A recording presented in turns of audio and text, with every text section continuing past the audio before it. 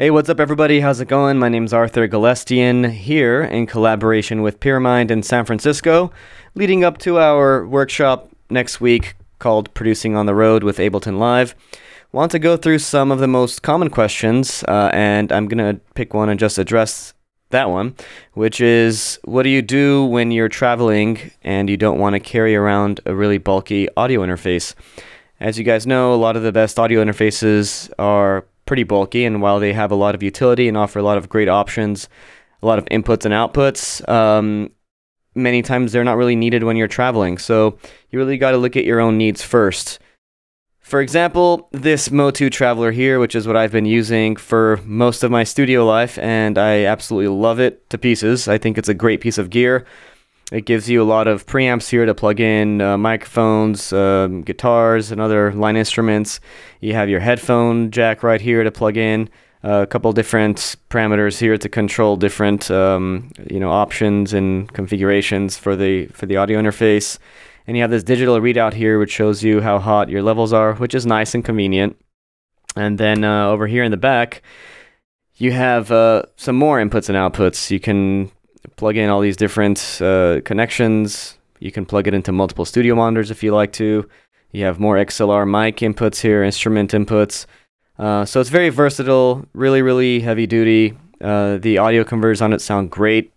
And like I said, I love it. But when you're traveling, you want to try and save as much weight and as much space as possible, because it adds up when you're traveling. Even though it doesn't seem like it's a big deal to stuff something like this in your backpack if it fits, over time, as you're moving from place to place to place and constantly having to make extra room for something that's unnecessary, then it's just going to weigh you down. So I went through a couple different options when I was first deciding what I wanted to replace my MOTU with, and after a lot of research, trial and error, trying different products, I full force went forward with this guy here, which is the Audioquest Dragonfly.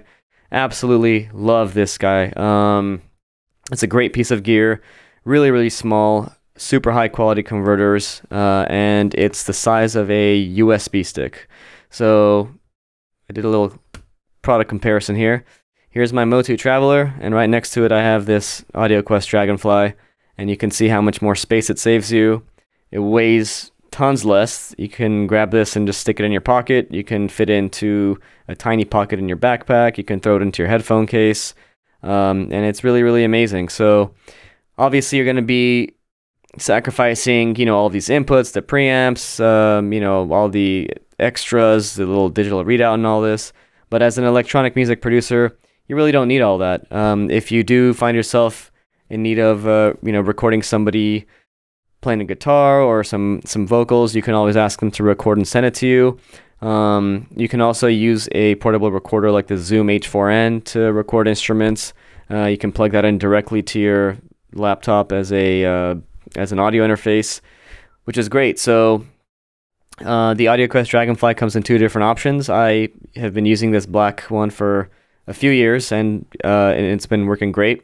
Later on, Audioquest released this red one, which has a higher output as far as voltage goes. So if your headphones are much more demanding, then you might want to look into this one. But the Audioquest Dragonfly Black has been more than enough for me. I love it. I recommend it fully, and it's worth checking out.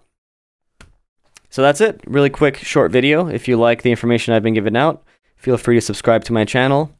And don't forget to subscribe over at the channel for the folks at Pyramind.